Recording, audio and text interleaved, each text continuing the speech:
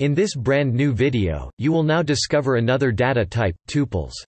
Be sure to stick around, and watch until the end of this video, if you want to discover various actions and methods that you can perform on tuples, and practice with an exercise. Please, do not forget to smash that like button, for the YouTube algorithm, since it does really help supporting us, and providing new free content, once a week. Are you interested to be part of this community?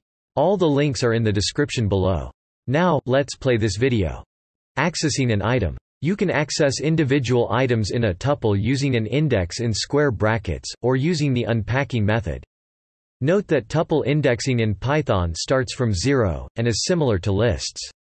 The indices for the elements in a tuple are illustrated as below. If you want to access or extract the first value red of my tuple, which is located at the index 0, you will specify the index 0 in square brackets. The index 1 for green, 2 for blue, and so forth. You can access a tuple by negative indexing as well. Negative indexing counts backward, from the end of the tuple. So, my tuple with the index -1 refers to the last item black, my tuple with the index -2 is the second last item yellow, and so on. But be careful not to access an element outside of your tuple, or you would get an index error, tuple index out of range exception. Okay, but how you would access a range of items, from your tuple? You will need to slice a tuple, using the slicing operator.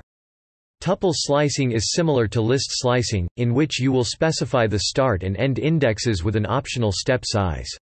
Each parameter can be positive or negative indexing values. Do you want to discover more about Python slicing operators?